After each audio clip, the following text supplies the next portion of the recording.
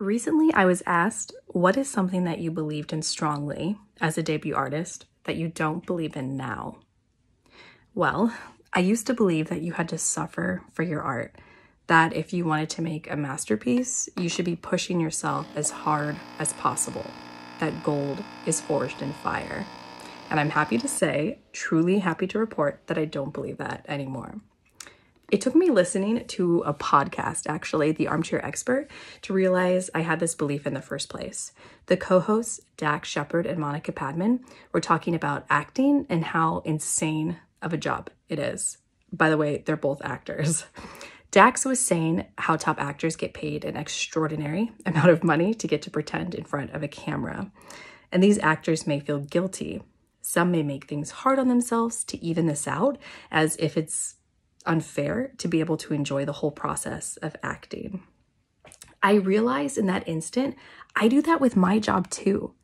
I can't believe I get to spend my time painting, and then on top of that, I also get paid for it. I think to make it seem fair, I wanted to feel a sort of struggle.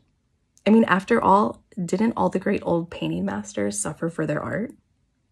This was definitely emphasized in my atelier, where I learned how to paint and draw in the classical style. It truly was like a boot camp for classical painting technique. You didn't take sick days, you stood at your easel painting all day, and you worked no matter what. You worked if you were sick, if it was unreasonably hot and humid in the summers and you were at risk for heat exhaustion, or in the coldest days of winter after taking the train in, I would have to take my boots off and hold my feet in front of the space heaters to get the feeling back in my toes. And I held these sufferings as a badge of honor, and it made me feel like a very serious artist. I do think that there is a bond with my studio mates because we toughed this out together, but I don't think that you need to suffer together to form bonds. I think you can also bond through just the pure enjoyment of process and just being together in a happy state. I'm reading this book called The Happiness Advantage by Shawn Achor. I really recommend it. It's a very good book. And it argues that the brain actually performs better and more excellently when it's happy.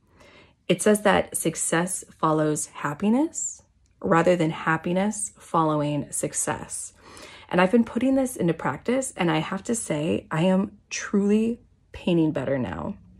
I'm finding the more I focus on making myself happy and taken care of while I paint, the more I can get into that delicious flow state that I'm always chasing after.